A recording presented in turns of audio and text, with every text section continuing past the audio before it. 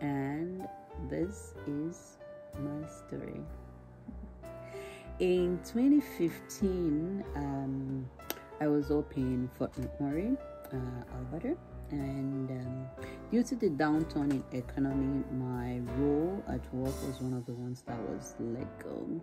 So I was laid off, and I found myself at home with nothing to do. I was getting bored. I was getting anxious. I was actually quite fearful of what the future was going to be like, and my brain was gradually going to a place where I never ever pray that it ever gets to again. So I prayed, and the Lord laid it upon my heart to learn something. So I chose crochet.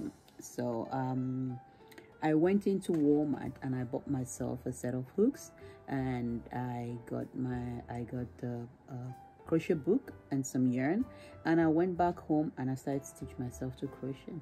And thank goodness for YouTube videos, I was getting along well with my newfound hobby, and I started showing everybody, like, I can crochet. Do you see this? Do you see that?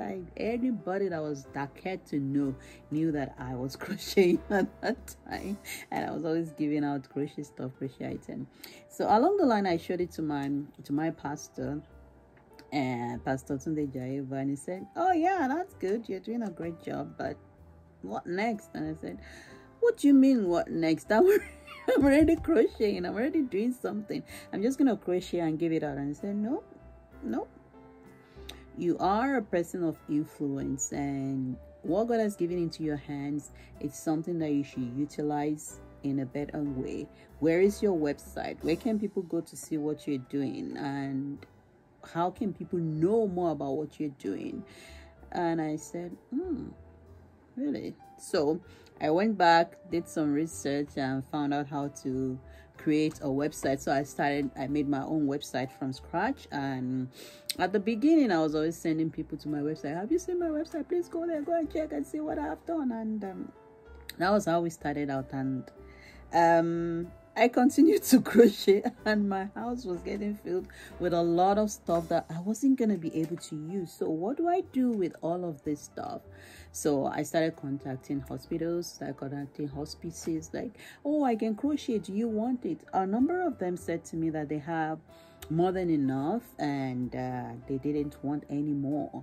And that made me go online, and during my search I came across this group called Crochet for Cancer, and I joined them as a member from Alberta, Canada. And we started crocheting for cancer patients. We made chemo hats, we made lap blankets, anything just to give them comfort. And along with whatever we have crocheted, we always put a Bible verse in there, something to comfort them, something that they can read that will remind them of the love of God. And that was a true blessing to me. And I was able to even give stuff out to NICUs for little kids here. And with that came the idea that why don't you look at something that you can do back home in Nigeria? There's a lot of preemies that need help out there.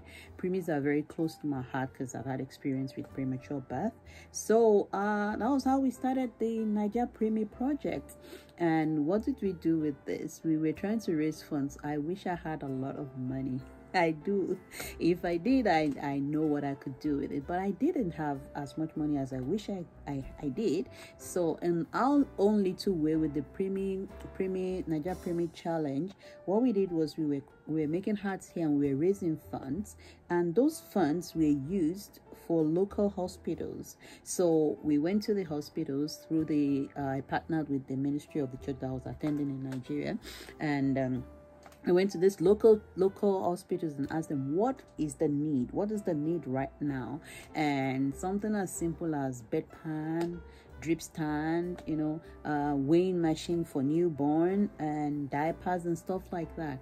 So we raised quite an amount of money, which was sent home to Nigeria, and it was given to these hospitals. And I found that to be a blessing, to be a part of that. It was so, so, so wonderful. It's something that I would never forget. Yeah. So by this time I was very active on IG, on Facebook, on Twitter, and people were asking me, Bisoye, can you teach me how to crochet? Can you show me what you're doing? And I'm like, I am just JJC. I don't know how to crochet myself. But we decided to run a day camp for kids. So I think summer of 2016 or 2017 we had a day camp, and the idea was just to introduce crochet, something to the kids that they can work on by themselves. It was fun. It was just a one day, and it was really fun working with the kids. And thereafter we got invited over to Regina to work with a group of ladies that wanted to learn how to crochet, so that they can in turn crochet and give it out to people in their communities, like hospitals and stuff like that. So that's me because I lost my job. It's amazing, honestly. It's mind-blowing. Yeah. So we were doing that, and then came another idea. This one was inspired by my friend IJ. It is a hat, a meal, and a Bible verse. Now, these projects, we reach out to the homeless community, because you look around, there's a lot of homeless people out there, people that just need the love of God. They need a warm garment, or they need a warm meal. That is all they need. And instead of us just looking the other way and walking away, this little gesture, it's gonna go a long way. So I partnered with my friend, because what she does is every year during Christmas time, she will go buy Tim Hortons card and go downtown Calgary and just hand it out. So I said, okay, let's take it a step further. Let's add a hat and a Bible verse along with the meal cards that you're giving out, and let's make 20 a month. So we run this from September through to February every year. And so we crochet the hat, we take it down to downtown Calgary, and that has been going on for, I'd say, 3 years now. And the last one was really phenomenal, because I had people that were suggesting other things. So now our parks, what we do is, inside that park we have the hat, we have a washcloth, we have the meal card, of course we have the Bible verse, something to remind them of who they are and who they can be. And along with that, we started adding some basic toiletries, like a pair of socks. We started adding a bar of soap. There is the toothpaste, and there is toothbrush in every park. And it's always so much blessing going out in the cold to go and hand this out to people. And we've had so much success in this, and it's a blessing, honestly. A lot of the times we go by ourselves, and sometimes we just walk along with groups that work directly with these people. We've been to Mustard Seed, we've been to In From the Cold, we've had a chance to work alongside with Be The Change YYC. They had this giving tree last year where we went and hung those things there. So that is something that we still do every year, and we intend to continue doing it as long as we're given the grace to. Okay, so back to the handcrafted love story. So by now I'd been on Instagram, like I said, and people started asking me, hello madam, this yarn that you're using, is there a way we can get it in Nigeria? How can we get this yarn here? How can this, how can that? And the business idea came, why don't we start sending foreign source yarn to Nigeria in addition to the yarn that they can source locally? And so we gathered some stuff and we sent it to Nigeria just to test the waters. And my, oh my, the reception was amazing. That's my favorite word now, amazing. Honestly, the reception was amazing. And it even opened my eyes to a world that is beyond me here. Now I've had with the shop in Nigeria, I've had a chance to relate with and work closely with a lot of crafters in Nigeria, knitters, crocheters, people that I wouldn't have thought in my wildest dreams that I would be able to relate with. And there's so many talented people out there that sometimes I'm like, Bisoye, you're just starting, you don't even know anything. Don't even fool yourself that you know anything at all.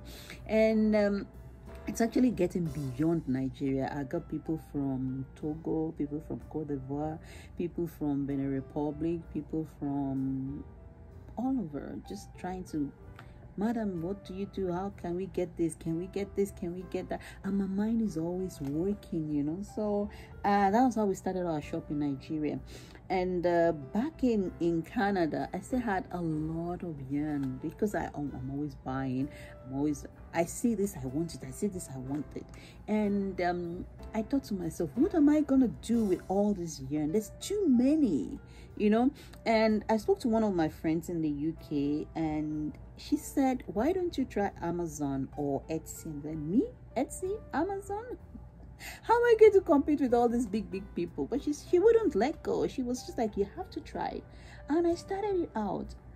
And when I got my first sale, I was so happy. I was so happy, like somebody bought something from me. And our Etsy shop right now, it's blossoming. When I see reviews, and I said, is it me? Are you people sure that it is me that they're talking about? Because how did all of this start? Because I lost my job and I thought that was the end. And no, it wasn't. It was just the beginning, you know. So the Etsy shop is there. It's running. It's doing fine. And by this time, we're talking 2018, 2019. And along the line, I got a job. Yes, I did. It was a full-time job. It had its own demands and everything, and I was doing full-time work. I was crocheting, I was doing my business, I was sourcing for yarn, I was doing all of that all together, and it was a lot of work, but I was having fun. I enjoyed myself. I do not regret it. But how did I get all of this done without breaking down? Because I have a great support system. Oh my, I have the best support system in the whole wide world. See, my husband, he's a wonderful he's a wonderful man. He's very quiet. He doesn't say much, you know, but he is a solid support. He indulges my madness. He allows me to do whatever I want to do, as long as I stay accountable. That's what he said. As long as you're accountable, you need to promise me that you'll be accountable. And I learned how to be accountable, you know.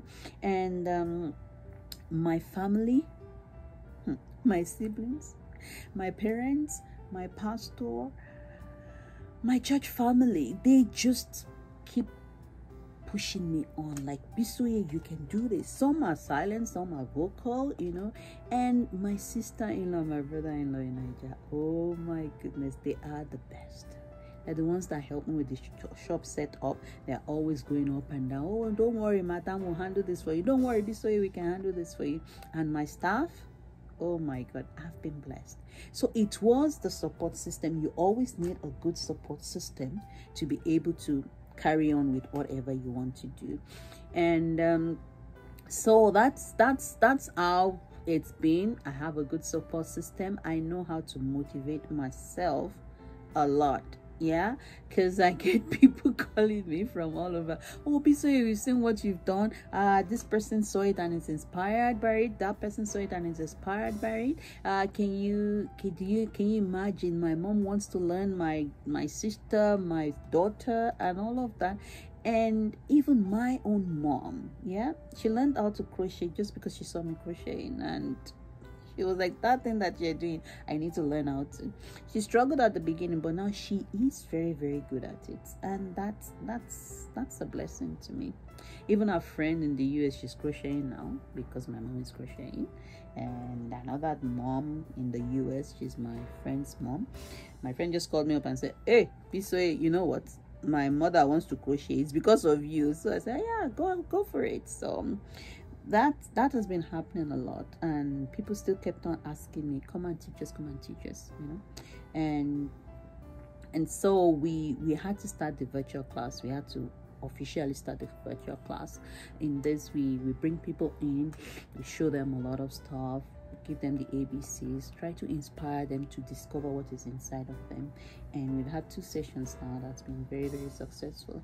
I've had random questions from Facebook, people asking me, madam, please, this thing, excuse me, ma'am, I'm doing this, can you help me with this? Is this correct? Is this not correct? And I need to keep learning. I need to keep on my toes, because people think that I know. People think that I know a lot. I don't. Honestly, I don't. I'm just learning every day. I spend a lot of time learning new things. I spend a lot of time crocheting. Now, because I crochet a lot, about 5 to 6 hours a day. Yes, I did that because I just have to be busy. That's just me. I call myself crazy because I need to have my head screwed on right. I need to be grounded. I need to be busy so that I don't have time for all the comparing myself with people, gossiping, and all of the whatnots that there used to be. So I need to be very busy. I'm always looking for the new project. I have a lot of work in progress, a lot that I don't even know when I'm ever going to be able to finish them. But that is me. So because I crochet a lot, I met with one obstacle along the line, and the obstacle is my hand. I started having problems with my hand, and got to a point that I actually had to stop and go and see the doctor, and they diagnosed trigger finger, and for that I had to start getting steroid injections so that my hand is working well, and I had to keep on crocheting. Yeah, I had to keep on crocheting. So I figured, how do I work around this? So I thought, I said to myself, I'm going to improvise crochet handles for my hooks. So I just got a mesh, and then I improvised, and I posted it on Instagram just to inspire people that come on, where there's a will, there's always a way. And that's the theme of everything that I do. Like, there is a way if you really put your heart to it. And someone saw the post. Someone from the US saw the post, and she reached out to me and she said, you know what, I want to bless you. I'm going to make some ergonomic handles for your hooks because I want you to continue doing what you're doing. And I was blown away. I felt so blessed. She did not take a dime from me. Those things cost a lot of money. She did not take a dime from me, and she made them. And this just taught me one more thing, that wherever I am, whatever I am doing, at whatever stage of life that I am in, I am never ever alone. God is always there. He always places people in my way to show me, to tell me that He is there, you know. So that was how I got my agronomic hooks, and I was still able to continue crocheting. So I had the shops, I had the virtual teaching, I had the charity thing going, and I was getting bored. So I thought, what's the next thing to do? So I bought myself a sewing machine, just because, yeah. So I wanted something else. I wanted a different kind of challenge, and I started teaching myself how to sew. And I would go on YouTube, get on my knees, sew clothes and wear it, put it on the mannequin, and take pictures upon pictures. And I started posting it, and people were like, I called myself JJC because I am new to it. I know that I'm new. I know it's a lot of people are better than me, so I quickly bring myself to the lowest, like, I'm just starting, you know.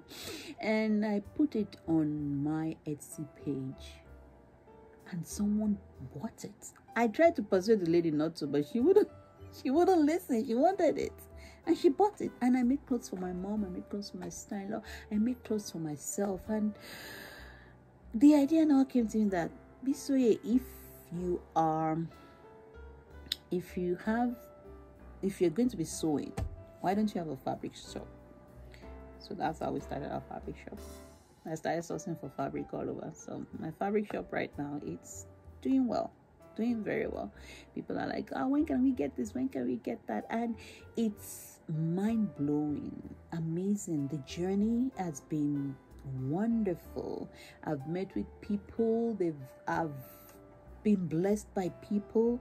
I think I call it ministry. I think my ministry has blessed a lot of people, and I find out that if God has blessed me this much, how can I repay it other than just give it away? Just give it. Just show people. The more I learn, the more I know. But the more I share, the more I grow. Because when the people that I teach, when they grow, then I am growing. And so I give it out, and then there's more room for more to come in. And I can go on and on and on and on. Not too long ago, I think we came full circle to where I started from. And by that, I mean that because of the COVID-19 and the economic downturn and everything that is going on in the world, it is inevitable that life happens. And yeah, it happened, and I lost my job again. Yes, I am jobless now. I am jobless again now. But you know what? It doesn't bother me in any way. Why? Because I know God has a plan. He always has a plan. And it is always a good plan. I didn't plan to be here. I didn't plan to have all of this. But He has a plan, and He's able to make everything to work together for our good. He's able to take what the enemy meant for evil, and He can turn it around for good, only if we align ourselves to Him. So, to me, it's a chance for a new adventure. It's another roller coaster ride. I don't know where it's gonna lead, but it has to be somewhere good. So I'm ready. I'm willing. That is what I said to Him. Like, help me to see what You are seeing that I am not seeing. So I am very, very sure in the next couple of years, if Jesus tarries, we're gonna look back and be like, whoa, how did that even happen? Yeah, and that is where I want to be. That is my story. My name is Bisoye. A lot of people call me Alexandra. I am handcrafted love. I am a product of the extreme grace of God. I'm here today because of His grace. I am a mom. I'm a wife. I am a lover of God. I love to crochet. I love to sew. I love to garden. I love very good music. And I love to share the love of God to everybody. My advice to you is find something that you're very good at and stick to it. Stay in your lane. Trust God. It can only get better. I hope my story has inspired you to trust God for the next level of your life. Do more of what makes you sparkle and never give up. God bless you.